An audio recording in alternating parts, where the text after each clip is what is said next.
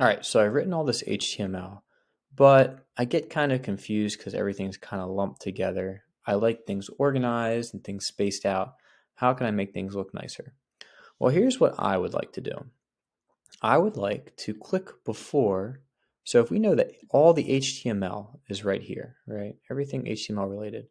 What if we were to organize it in a better way using indents, right? So what I can do here is if I want to indent the head, right? And then indent the closing tag there to line up with it.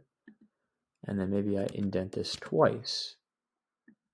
This is just a way of looking. And what I did was I pressed the tab button, the tab key. And so that way, the HTML, inside the HTML, I have the head and I can line that up. It's usually a good practice to do this. And let's say the body, right? After this is the heading, this is the body. And inside the body, remember we had H1, we had the 3 paragraphs, and then we closed the body.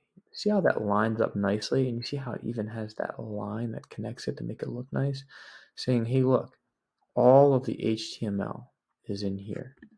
My heading is all inside of here, and my body is all inside of here, right? My body element, which makes it look a little cleaner and nicer. And if I run it, it still gets the same thing. It still looks nice, right? I still get the same exact web page.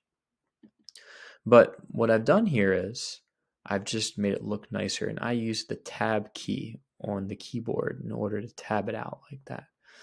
All right, you don't have to do this, just like it ran without doing this, but I like to do it because one, I think it looks nicer, and two, when you start learning other languages, programming languages like Python, Python relies heavily on indentation.